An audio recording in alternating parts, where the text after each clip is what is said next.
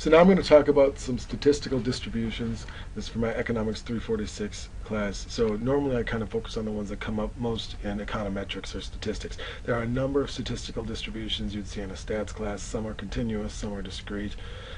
I personally like the Poisson, but you don't see that as much when you do some basic statistics classes. So focusing here on the normal, the T, and the F, and when you do econometrics, the T distribution gets most of the attention. So anyway, I'm going to just do some examples with this. The point today is to do three things. One, we're going to generate some data, and we're going to look at these distributions.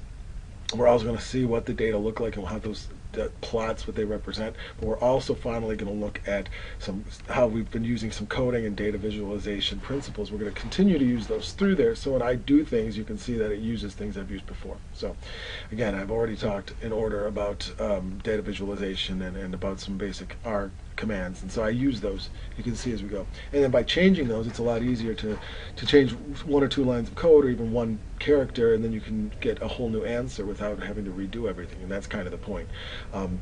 Also, you can kind of see how you can save a little bit of time as you go and be able to work a little bit more easy. So here we're going to go, I'm going to start here, I'm going to make 1,000,000 random observations. I'm going to start with the normal distribution. Here you have to choose the mean and the standard deviation, so I'm sticking pretty standard, 0 mean, standard deviation of 1, and I'm kind of renaming it. I'm making N1, but then I rename it down here so that we can literally just copy the code and reuse it and only have to change like one thing. So that makes it a lot easier to do a lot of this stuff. So I kind of go through more things than normal using other software because I can just copy and paste and redo it exactly. So this is what you do. Our norm is going to generate, according to the normal distribution, 1,000,000 observations, mean, standard deviation. Remember, notice it's separated by commas, and I'm going to run that.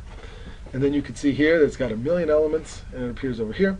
And I select 50 randomly in the middle. I just kind of made up some numbers, but it has a length of 50. You can kind of see here. Now, if you copy this and you do this on your own, it's random. Okay, you're never going to get the same numbers. This is generated different times, and you can do things like set a seed and some stuff like that. But I'm not. It's literally just it works whatever you do. So my numbers look like this right now, and if I redo it, they'll be different. But look how a lot of them are kind of close to 0, and some of them are a little bit further away, but none are really huge, right? There's nothing more than 2 here, right? That's pretty rare, although you'll find them in there, and that's kind of the point. How likely are you going to find the number 2 or -2? Here's 1 actually, but it's rare. All right, and again, this is kind of a random sample, but like we're looking for these outliers, we're looking for the rare occurrences, and that's what, when we get into hypothesis testing, that's kind of the point. So most of the numbers are right into the 0, 1.5, maybe 2 range, and it's hard to find other ones. All right. So anyway, I'm going to call it norm D, normal distribution, and then again, if I can make everything else uses norm D, so if I want to make another distribution, I can just make N2 or N3, and as long as I rename it, the code below works. So I just rename it, it's exactly the same. Now I'm going to plot a histogram, which I've talked about before, and I'm going to do it with 100 bins. So I take norm D, make a histogram, and the command here is make the histogram of norm D with 100, and you look here, and it looks like the standard normal distribution you've seen. Now this is actually the number of observations, and I'm going to change that later. This is the default settings and fonts and everything. This is what it looks like. You see all these narrow boxes. This has that bell-shaped curve people have seen. If I do it with 1,000 bins, it might be a little bit smoother. Breaks it down even more, and this is black because the lines around the boxes are really close together because the boxes are really small, right? There's 1,000 of them squished together, but this is clearly that shape. You can see this is a little bit higher over here right now. It's because this is generated data, and it's not exactly perfect. It's going to be a little bit off here or there, but according to the law of large numbers, it's going to average out, right? So in the stats book, you've seen the 10% critical value, 5%, 1%, and you've seen, one thing is that half, this adds up to 1, so half the density is on the left and half is on the right, and then if you take a little smaller slices, you get greater than 1, for example. It's a tinier slice greater, that's going to be, we're going to calculate the threshold, but it's going to be a smaller and smaller percentage to each side. So here, if I do this, I'm going to call it Q1, I'm going to generate that number. It makes this object here, but what it is, and I'll call the object.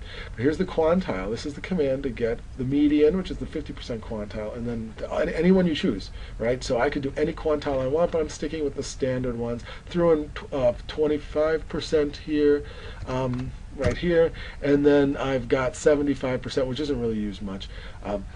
And then I've got 90, 95. This is the 2.5 percentile, because again, if you do a two-sided test, it's 5% critical value, but got to divide by 2. And then this is the 1% critical value, all right? Now, which I'm not going to use too much, and so that's why I don't have 0.995, for example. So here I'm going to call it, and I'm going to make this, and you can see these are the values you might have seen. Now I'm going to round it to 3 digits to makes it look a little bit better, but in the textbook we know, right? 10% critical value, right, which is 5. You divide by 2. This is 1.65 or 1.645. Notice that they're not the same on each side because, again, the data are randomly generated, but it's close, right? 1.96, 1.96. And those are the ones you've seen in the book. We talk about 2 standard deviations. Well, it's actually 1.96, and you can see that. These are the values we're looking for. So the quantiles will give you those thresholds, like how far from the median, or from the mean, excuse me, that you have to be in a low probability area. So we're going to find here values that exceed 0.975. Okay, so I'm going to take the length of Q1, and I don't have to do this. I just the question: how can you skip this step? Because sometimes students will actually count the rows and then they'll write it down, they'll plug it in. I don't advocate that, because what happens if you have a slightly different data set? This is the better way to do it. I'll show you below. So I'm going to take this norm D, which is what we plotted here. We're going to say which of those is greater than the 10th value here. So of 11, this one's the 10th. So what's greater than 0.975? And this is going to be a huge list of numbers. Notice all of them are greater than 0.96. So these are all the really high ones. And again, on the probability distribution, there's not much probability of being higher than that, right? So we can say, oh, how many are there? How do I count them? And again, in R, you just take the length of it. You say, like, I know there's a bunch, and you can see there's 1,000 printed and 24,000 not printed. And if you do that, you can say, well, 25,000. Well, that's a really, really round number. Well, it's because it's exactly generated. We had 1 million observations. That's 2.5% of our observations are above the 2.5% value. It's not a coincidence. What if I want to do something? This is not a percentile. This is the value 1.15, which is somewhere in here. It's not half. It's not 2.5%. It's going to be something in between. We can actually figure that out. We can say, well, take the length of this. In norm D, which of them is, and this is just the value. This is not the quantile. This is the value. Which of these is greater than that? All right. Now you can do it step by step. This would return a list. This would tell you the numbers in the list, right? Because this will say like what rank order. You know, this is the first or the 9th or whatever. This will say like norm D1, norm D9, which are numbers that we generated. And then the length of this is just all of them together, how long it is. Do it by 100 and divide by the length of everything, which is 1 million, and you get a percentage. 12.46% is in there. And again, it'll match a textbook more or less. And again, the law of large numbers says that with enough observations, it will match perfectly. All right. What about how many are less than 0? All right. And again, here's 0. Well, we know it's going to be half. All right. And again, it's a little bit off just because of the randomness, but it's half. All right. So again, this will tell us of the thing we generated, how many of those are less than 0. Okay, and turn it into a percentage, right? Take 100 and divide by the length. All right. Now here I would just plot it more nicely. Axis, titles, extra lines, and if you look here, I take the histogram, same thing. Here, probability equals true, says don't do it as a frequency, do it as probability. X label, I'm going to change to value. Main, I'm going to call it normal distribution. I'm also going to add vertical lines at those critical values here. And then I'm going to add a legend, which I had not done before, and I'm going to do it first at the top right, and it's going to be over here, and it's going to have this phrase. So the legend, what to put in there, is this in quotes. Line type 2 is dashes, which matches here, right? So there's a dashed line and the colors match, so it's like basically drawing attention to the same line. I'm going to do it in a white box color because I don't want the little border on it. If I do this, see, then it just changes the things that I said I was going to change. Gives it a title, gives it value, and so forth. All right, so it's one way to do it more nicely. Now again, I'm going to repeat this. All I had to do was just change the things here, call it N2, change and say, well, norm D, everything says norm D. I'm not going to replace all of these, so all I do is say keep this, but what I call norm D is the new thing I'm doing. And what this is here is same million observations, new mean is 10, and new standard deviation of 35. Okay, and so it's going to look different. It's going to be shifted. It's going to be a little bit stretched, although plotting-wise it might look the same. But if we plot it like this, you can see it's shifted over because the mean is now higher. It's going to be 10, and look how the cutoffs are now more than 35. All right, and so this is a 10 plus about 70, so about 80 it's going to be here, and then about negative 60 here, which is plus or minus 1.96 standard deviations. Okay, so again, you can change it, you can plot it. Now you're not really going to plot it for this purpose, but this kind of gets a sense of which numbers you'll find over here. Those are the exceedingly high ones that we calculated. You can also imagine that this adds up to 100 with half above and below, and then over here it's an even smaller number. All right, now in economics we use a T distribution, which again is slightly different. It uses something called degrees of freedom, and that actually is going to matter. We're going to change those here, but it's used for empirical data, and it looks like the normal distribution. It's a little less accurate, and it depends on your sample size and some other things. So I'm going to call it TD, right? Instead of norm D, it's TD. And again, I made up 25 25 degrees of freedom. All right, and so to make that, I'm going to generate it, and then I'm going to do the histogram. And again, I'm plotting it the same way as I did before, and I'm going to have to call it the T distribution here. And see, again, I did a couple of changes here and there, but all the stuff that you would have to change a million times, right, all of this is pretty much standard. All right, so this is the T distribution, and you can see here that it looks pretty much the same, bell-shaped shape to it, and it's got the same kind of higher numbers, higher than 2. Now this didn't ask for mean and standard deviation, it just there's a default that I just didn't change it. When you make it an R, it centralizes it, but so I left it that way. But I'm going to add the vertical lines, and I'm going to add a legend. All right, and then I've got here, and you can see here, this is one really important thing, that the cutoff is now, remember, it's not 1.96, it's actually a tiny bit higher than 2. And that has an absolute value, right? So a little less than negative 2, a little higher than 2. That has to do with the fact that there's a pretty small number of degrees of freedom. In other words, your T statistic changes with your sample size. Small samples will need a higher burden of proof to kind of reject a null hypothesis. So look, this here, you can eyeball it. You can say, okay, it's going to be a little bigger than 2. Do the thing here, and you can actually see it's 2.05, 2.06. So it is actually a little bit off. Now, if you change the degrees of freedom, you actually get, I'm going to do 250. You're going to get a converge to the normal distribution. The only thing I did, and I just left TD2 here, so I'm going to rename TD2. No, I have TD. I call it TD2, and I did actually change it in here. I'm going to do it with 250 degrees of freedom. All right, and there's more degrees of freedom. You're going to see here that this is a little bit closer to 1.96, and as it approaches infinity, the T distribution does actually approach the normal distribution. Now notice how this is bumping in here. So right now I'm actually going to change my legend. All right, I could change it to the top right if I want to. So again, if I don't like it, I can play around here, but I'm going to leave it for now. One thing I like to do is I can zoom in. It looks fine. All right. So anyway, that gives us the T distribution. Now the assignment for lab is to generate a million again, but with 2,500 degrees of freedom. All right. So what happens there, and what happens to the critical values? Compare them to 1 normal and 2 T distributions that were done here. All right. So that's the assignment.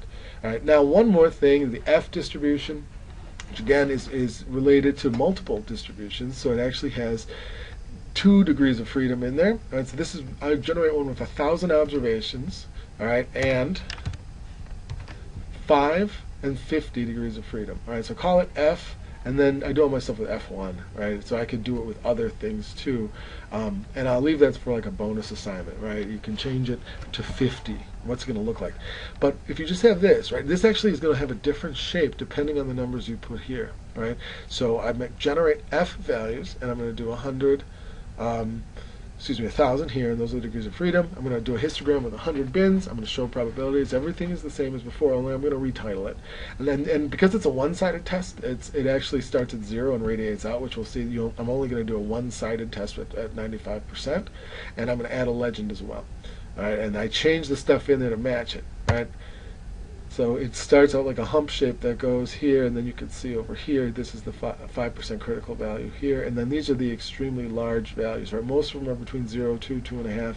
They're extreme values. So again, when we do hypothesis testing, you'll see that you're looking for the values that are higher than you would expect. And this is how we find the cutoff for what constitutes a high value, and then we can figure out that they're extreme in one sense or another. Right? So that's kind of the point today. Now walking through here, I use a lot of our code I've talked about before, so always think about this, how, like in here, I mentioned this before, right? Here I say probs for 1, here I just put the number in, but what if I want 2 numbers? I put a set of probabilities as a combination of two numbers. So this says I want two probabilities. They have to be grouped together. I don't just write 2 comma or 1 comma 2 or something like that. I actually put them in a group like this. So again, I'm using the R language, right? So if I do this, I'm like, for example, let's look at this line.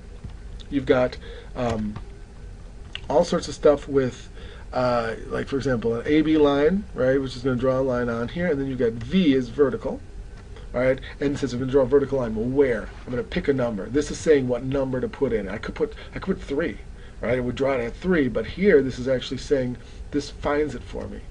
Quantile, right? And this says find me the quantile line. This is going to draw 2 lines at once. The numbers that matched what I have down here somewhere. Okay, and so I could just type in the number, but this is saying like find the exact number that has economic significance. So draw me 2 lines grouped together, and they're the 2 lines that match this formula, which are those 2 cut-ups I made. Okay, so that's my AB line, and because we can customize in R, keep in mind I could pick the color, and I can pick the line type. I could also change LWD as line width. I didn't do that, but you can make a thicker line, a different color line, and so forth. All of this does that here. The new thing that I did today was the legend, which is where to put the legend, what to type for the legend, in quotes, and then how to make the legend look nice. Right? But all of these things use the R language to do it. But what I did was I could immediately, in just like 2 lines of code, change one number, right? And let me do it right now. So if I say like, I want to have this, right? 1,000,000 observations. I want a mean of 100, and I want a standard deviation of 120. All right, and I do all this. All right, now this is the longer version here. All right, then I can go and run it all again, but I just want to do the histogram. All right, so something like this. All right, it runs it all again, and you can see here that the mean is around 100, and the standard deviation is accordingly, right? So we're out, 340 or so, depending on how I did it. So anyway, I can repeat it with just one line, right? Now I'm back to where I started. I just Control-Z'd it out. No problem. It doesn't even ask me to save it, but I completely did the whole thing over in like 5 seconds. Right? That's kind of the point. But as we go, we're sort of recapping and reviewing some of these concepts, like how to type it, how R recognizes it, and how you can take the idea that you have into making it happen on the screen. And so we looked at these 3 main distributions. We were able to figure out how things look and how the data match, and then we were able to plot some critical values, thinking about critical values, and then we'll be able to use that for some hypothesis testing.